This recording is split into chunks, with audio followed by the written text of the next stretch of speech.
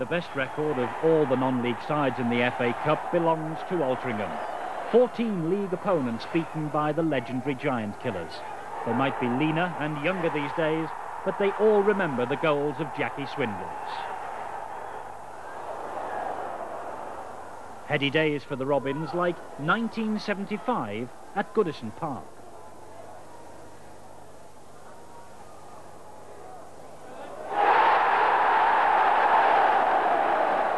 In 1979 it was White Hart Lane and a famous draw against the mighty Spurs.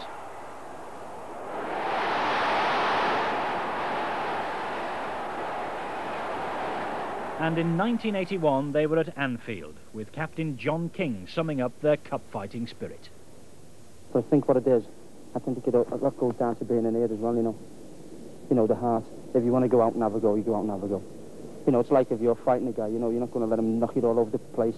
If you've got a bit of that in you, you'll get up and have a go back at him, won't you? 1988 finds King back in charge at Moss Lane for the second time. He returned to a struggling side at the beginning of September. His record since, one defeat in 13 league games. Hey, tell him what foot you want on. And in the Cup, Lincoln City became the latest league side to perish, courtesy of John Timmons' first half goal that just squeezes in. While in the second half, Ronnie Ellis, first with a close-range header and then with a volley, sealed another memorable win.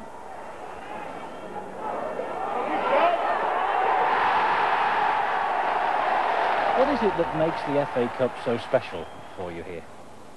I don't know. I think it's a very professional club. I think the directors force the team into the fact of having a go to get the publicity for the club. It's as simple as that. The club is professional, even though it's a part-time setup here. Very professional team. Very professional team, meaning the whole setup, from directors down to the tea lady. 20 years ago, a cigar-smoking scrap metal dealer, Freddie Pye, stamped his brand of chairmanship on Altrincham. A big car was the almost obligatory badge of office. Chairmen these days are no different. The style of car might have changed, but the style of Altrincham remains exactly the same. Company director Jeff Lloyd bought financial control of the club at the beginning of February. That was a few months after Tommy Docherty had arrived in a blaze of publicity. As far as the Dock was concerned, Altrincham was the Manchester United of non-league football. One of Jeff Lloyd's first decisions was to show him the door. Tommy had been with us a few months and we expected him to do a little bit more than he did. I think he tended to think of it as the Tommy Docherty Roadshow rather than Altrincham Football Club. Unfortunately, commitment's got to be 100% at Altrincham Football Club. Well, Moss Lane's been getting a fresh lick of paint for today, but as far as the chairman's concerned, he has other fish to fry. We think we've got a potential second division club here. But obviously the first stage would be the fourth division. Hopefully part-time. We believe that part-time football has got a place in the fourth division. We think we could win it part-time. But first things first, Halifax have to be beaten today.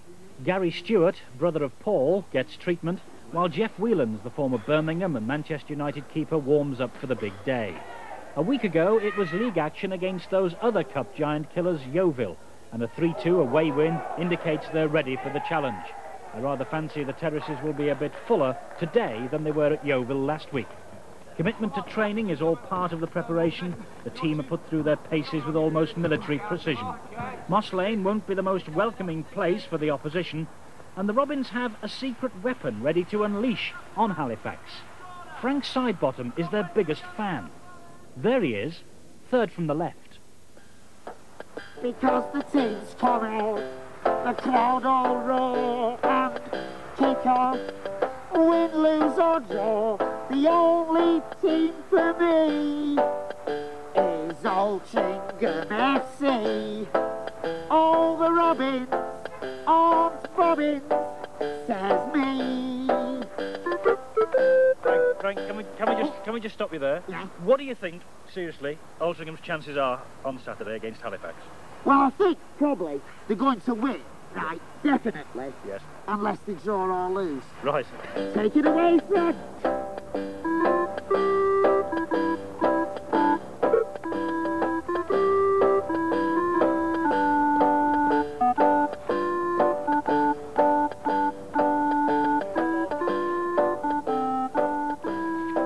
Well, you can hear that match of the day tune for